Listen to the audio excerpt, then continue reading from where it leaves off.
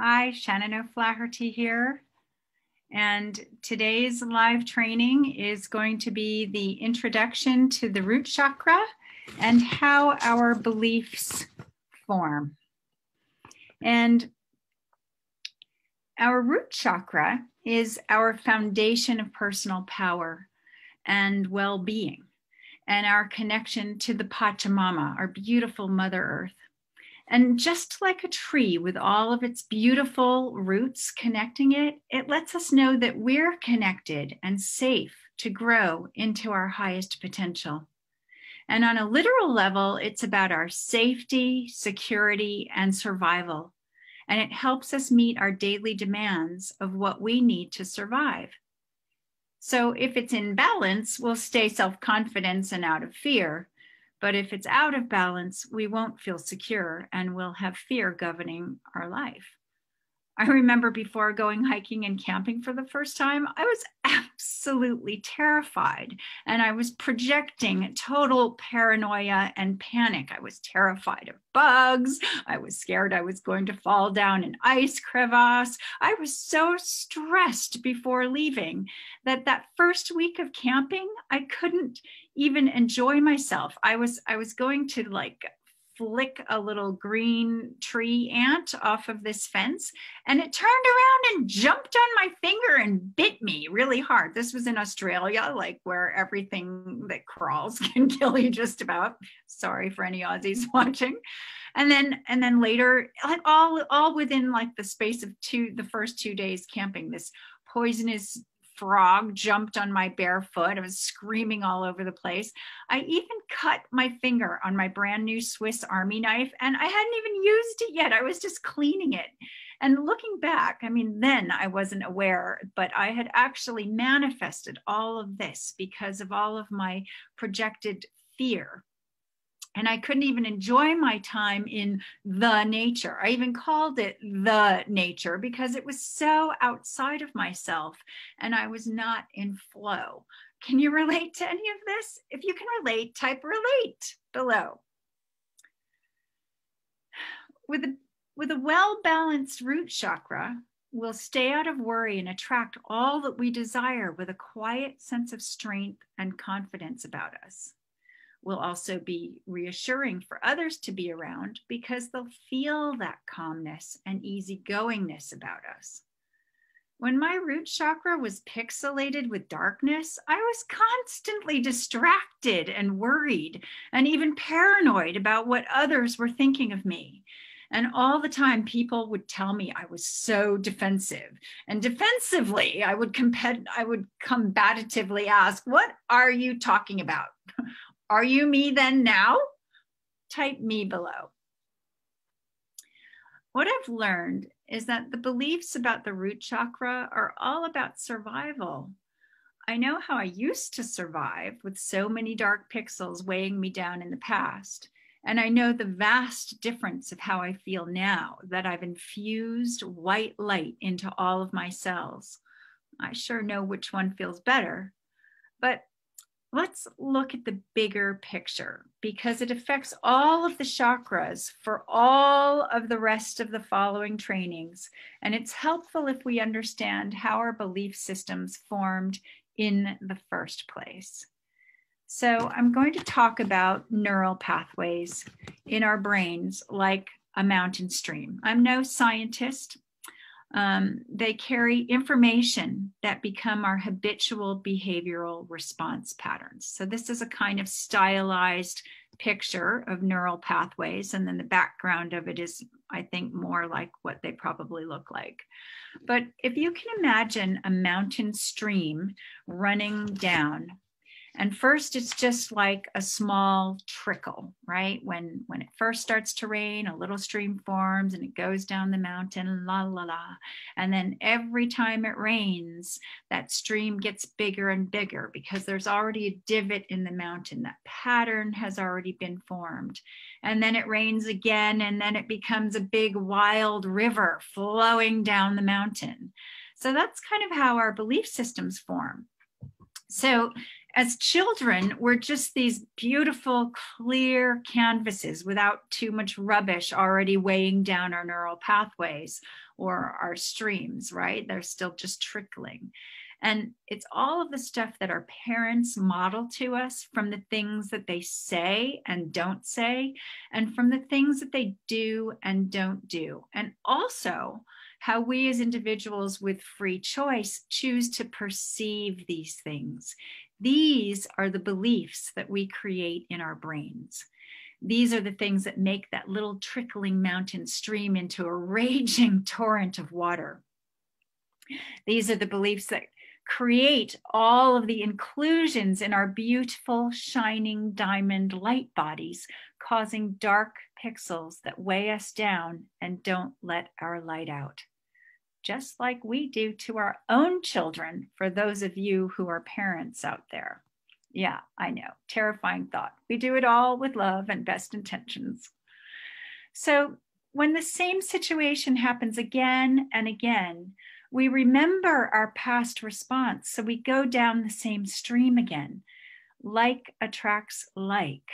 More dark pixels form. Our habitual behavioral responses are everything. Our thoughts, our actions, how we react to anything that happens around us. Also, the words that we say are our habitual responses. And as you know, words hold vibrations. Are you vibrating yet? At the end of the neural pathway is a receptor that holds all of the stuff in place. So it's extremely hard to break our habits when that receptor is there. So what the belief work does is it breaks the receptor on the end of that neural pathway, and it gives us the best chance to form a new neural pathway, infusing light energy into all of our cells. The tricky part is that we have all these years of practicing our behavior, that our natural response is going to head down the same old pathway, which is why we need to practice paying attention to our thoughts and triggers every day. Each chakra holds its own set of beliefs. Our root chakra grounds us to the earth. It's about abundance, which is our natural birthright. If we are not living an abundant life with everything flowing in every slice of our life's pie, our root chakra is most likely affected. Earth is the element of the root chakra, and fear is the saboteur. So when I was sailing across the Atlantic Ocean on a 48-foot yacht with 4 ungrounded men and had experienced some of the most intense, out of control fear in my entire life, by the end of those months on the boat, I could barely walk. I mean, my right foot hurt so much. I hadn't actually banged it against anything. I hadn't hurt myself. I hadn't kicked anything, even though I sure felt like it. But I was in so much pain. I even had it x-rayed and nothing seemed wrong with my foot. But there I was in a medical walking boot and on crutches on a boat. This was like the last week after living 8 months on a boat. And so when I finally got off the boat for good and got back onto land, within 3 days, miraculously, my foot was totally healed and I could walk again. So can you remember a time when you may have created your own root chakra issue? Talk to me here in the comments. Mentally, our root chakra is about our foundation, our contentedness and connection to the earth. It's also our inability to let go, and all the lack and scarcity and abundance issues we may have live here. It's also a yang masculine chakra. And when it's not working properly, there's a lack of vitality.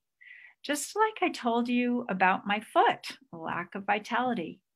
We may also have security and survival issues, such as not being able to find or maintain a job, or ending up homeless as an extreme example. The root chakra is our foundation, and some beliefs associated with this chakra are I have to struggle to live, or life is hard. In fact, let's just go back here. I have to struggle to live. We probably learned that from our parents because you might have seen them being very upset when they were having to pay the bills, or maybe you heard your parents arguing when they were young, or everything was always a struggle, never having enough money to pay all of the bills. So you might have just perceived this and taken that in as I have to struggle to live. And if you have this belief of I have to struggle to live, guess what? You're going to attract that struggle in life. And then life is hard. Same thing. If your parents thought life was hard, and you know what? Ancestrally, we could have taken this on too, because our ancestors did have a much harder time than the easy world in which we live. And life sometimes now in this day and age is hard with the pandemic and things. But generally speaking, we don't want to have that belief, because even if we're going through a hard time, we don't want to be bound to having to be struggling through it. Instead, we want to be able to flow through things. You might have the belief that something bad will happen, or that you'll never have enough. And this is all of this fear, living in fear. Like I thought something bad would happen when I went off camping and hiking. And so it did. I mean, it wasn't life-threatening stuff, but you will attract what kind of vibration you're putting out. And affirming things by good words is a good start, but you've got to feel it. So we really want to change our vibration. And I never have enough. Well, if you're constantly reaffirming that every single month when there's not enough money to pay the bills, or whatever it is that you seem to be lacking, if it's not enough love, not enough holding, not enough laughter, then that's what you're inviting in. Also, I'm not good enough. I mean, how many kids were actually told from their parents that they weren't good enough? How many kids were raised in religion where they're actually told you are not worthy? And so we take that in. Little kids are like sponges. And so we take these belief systems in. And maybe you have the belief that you don't belong on this earth. So a lot of spiritual people, maybe subconsciously, feel like they want to go home. They want to go back to God, back to source. And so they're not having a very good time in this human condition.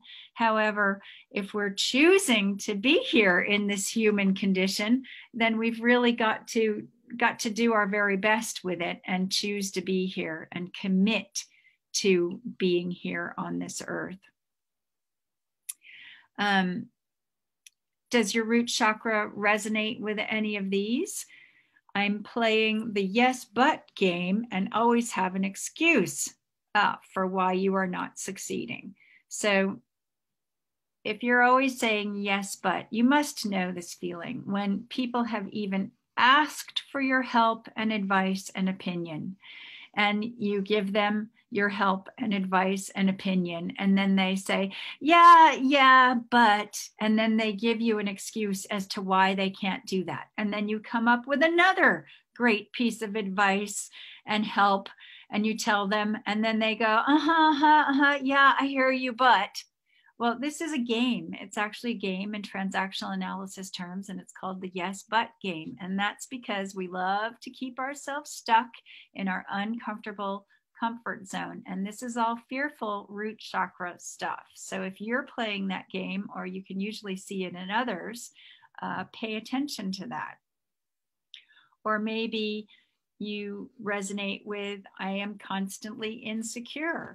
Well, I used to be constantly insecure too. And when you're constantly insecure, you cannot trust what you know. You can't trust your own intuition. You feel doubtful about everything. I mean, even to the lightest extent of getting a huge menu and just being in a tizzy because you can't figure out what to order. So this affects from the smallest things to the biggest life choices.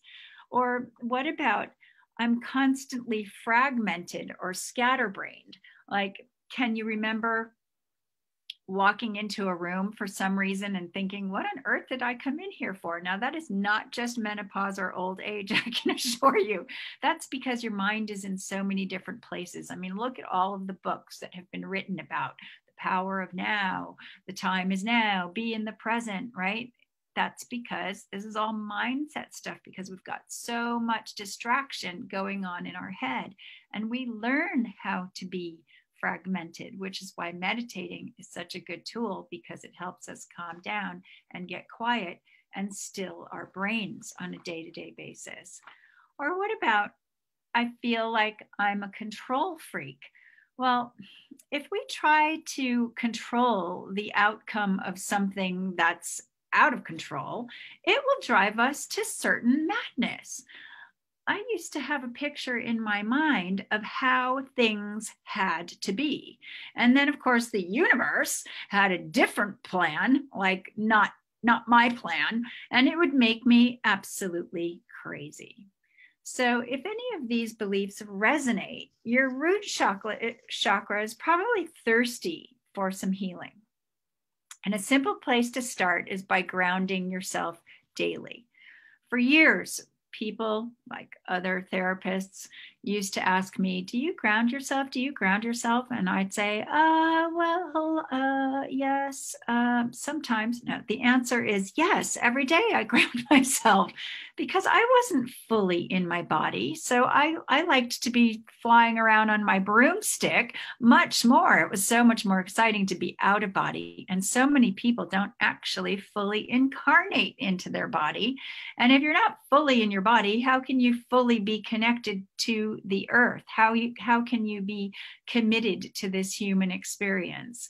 And so when I moved to Spain and was under the sun, I thought, well, why don't I actually give this grounding thing a try? I kind of thought it was ridiculous, quite frankly. And so every morning I would stand under the sun with my eyes closed, and I'd do the whole roots of the tree thing. That's evolved over the years. I now have a wonderful grounding so that I shall never be uprooted.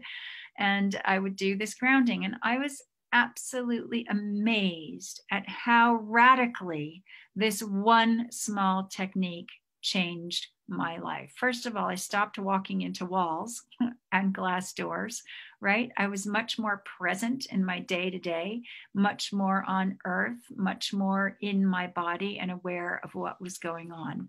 And it was a really helpful thing.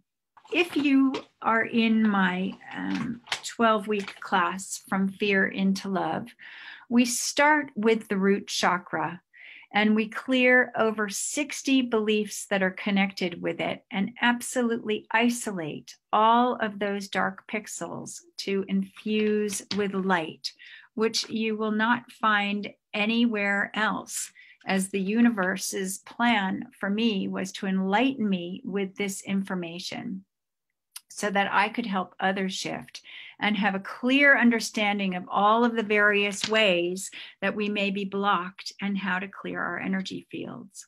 I really have enjoyed enlightening all of you and sharing all of this wonderful information about our root chakra. I would so love to hear from you. Private message me and let's have a chat. So much love. I love you all, and I look forward to hearing from you soon. Bye for now.